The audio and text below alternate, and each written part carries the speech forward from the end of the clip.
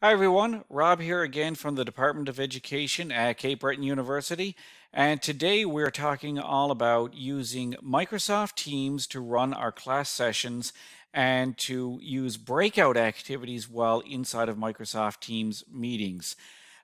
We already had a great review video posted here in our Welcome to Transitioning to Online Learning course that walks you through the steps of setting up channels and using them for breakout rooms. But I figured that I would create another video of our own that walks us through some of these steps and that gives us a little bit more context about how we might want to use these tools at our disposal when we're running our own sessions. So the first thing I want to point out is that I want to make sure my students know how to get into Microsoft Teams so that they can join the meeting.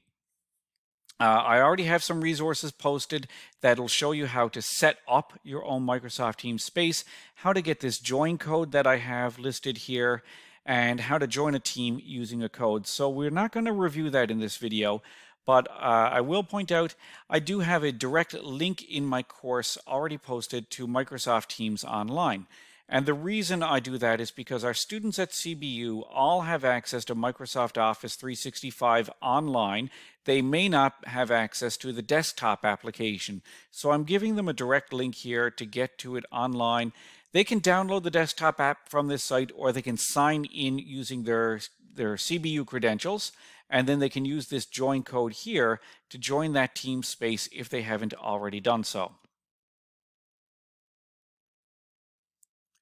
Now, once we have our team space set up, and we have one here set up already for transitioning to online learning, we're going to want to set up some channels that we can use for our breakout rooms during our meetings. By default, a general channel is set up. This is just like the main lobby, the main meeting space where all the general stuff for our team gets posted. We can have sub-channels in here for groups working on group assignments or for our breakout room activities or whatever we want to set up a sub-channel for. So I'm going to set up some sub-channels here now, and there are a couple of ways we can do that. We can have open general channels that everyone would access, or we can have private group channels for specific members of our team. So if I want to add channels, I can click on the Channels tab here, or I can click on these three dots to add a channel. I'm going to give this a distinctive name, Breakout Group A, and I'm going to leave this as a standard channel. If I wanted to set this up as a team channel for a specific group of students who are working on a project together, I could just click on this drop-down menu here, set it up as a private group, and then I would need to add members to that group, and only they can access that channel. Now, for our purposes for using these channels as breakout rooms for our meetings, the steps that I'm going to demonstrate here would work exactly the same if this is a standard group that everyone accesses or a private group. So I'm going to leave this as a standard group, and I'm going to check off the box so that this automatically shows this channel in everyone's channel list. So this channel has been added. I want to add a second channel here now called Breakout Group B.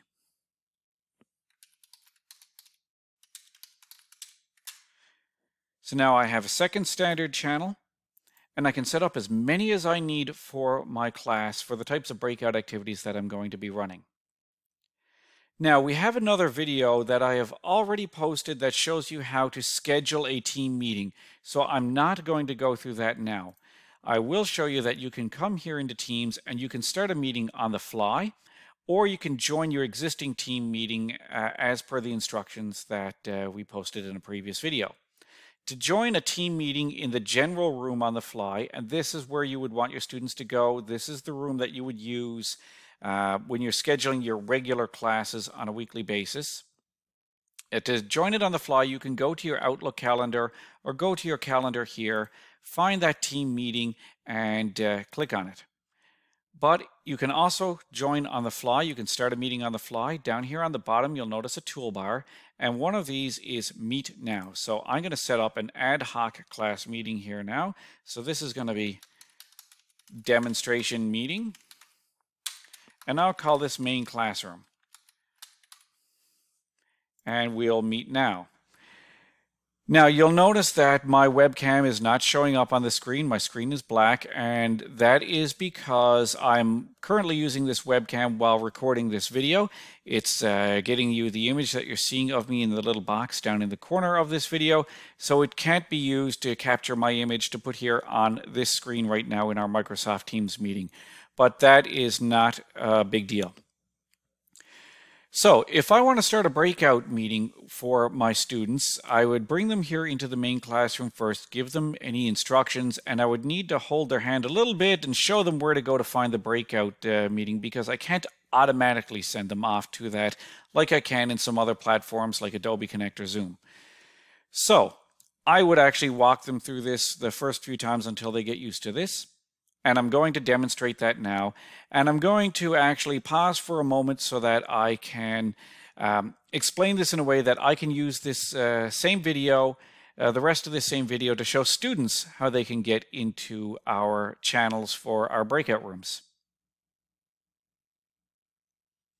Okay, so we are here in our main classroom meeting. You'll notice that you can't see anybody on the screen right now because I'm the only one in the meeting, and my webcam is not picking me up for our classroom space here in Teams right now because it's currently in use to record me creating this video. So if I want to get into the breakout room from the main classroom, I am not going to click on the hang up button. That will kick me out of this meeting, and I still want to be in this meeting. I just want to join another meeting at the same time. So I would go over here to the Teams icon on the side of my meeting, and that's going to bring me back to my general Teams meeting space. You'll see that there's an icon here next to the general room indicating that I'm in the middle of a live meeting, and it's up here in the corner right now if I want to maximize this and get back into it. Now, my teacher has told me that I am to join Breakout Group A, and we'll work on some activities in there. So I'm going to click on Breakout Group A, and I'm in a space here now very similar to the general space. I can chat with anybody else who is in this channel right now. I can share files, we can share notes, we can add other apps. What I'm going to do in here now is click on Join or Meet Now down here in the bottom. Same button that I clicked on a few minutes ago when I set up my general class meeting. And this will be Breakout A. Click on Meet Now. It's going to bring me into this meeting. And you'll see that there's a little box up here telling me that I'm in another live meeting at the same time. This is the main classroom.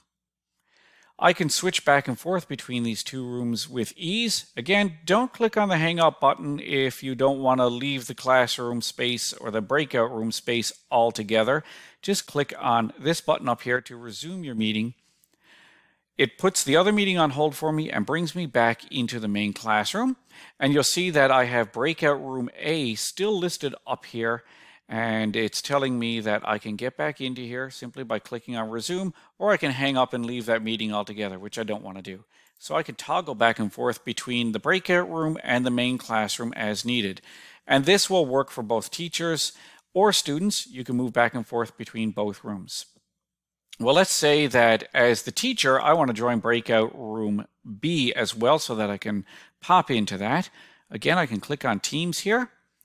I can click on Breakout Room B, click on Meet Now, and it has started up another meeting for me. I'm in Breakout Room B. You can see that I have Breakout A also available here, and my main classroom here. I can move back and forth between all of those with ease. So now that I'm here in Breakout Room A with my fellow students, I want to work on something. We don't want to just stare at each other's faces on this screen and have a general chat. Presumably, we are here to collaborate on an assignment or to work on some small group activity during class time. I can go back to my team space here, make sure that I'm in the correct breakout area. So I can get back into our live meeting by clicking on the button here. I can get back in here by clicking on this block over here. I now have available my chat area as well as files. So as a member of this breakout channel, I can upload files in here. We can share and copy links to each other. There's lots that we can work on. Presumably as a teacher, I might want to upload a file in advance for my students to work on. So I'm going to do that now. I have a file here. It's a template of a Word document that we used in 5103 last term. So I can upload that file. Anyone in the group can now access it. Click on this button to open the document. Click on Edit. Everyone in the class will need to click on Edit so that they can open this document in Office 365 online. And now we can collaborate on this document. It's not going to let me overwrite something if my classmate is already typing on one of these lines. It will gray out the bits that I'm not able to edit because somebody else has already grabbed it. But we can collaborate on this document. It's going to auto-save everything. And then we can share this document later on to review it when we come back together in the main classroom.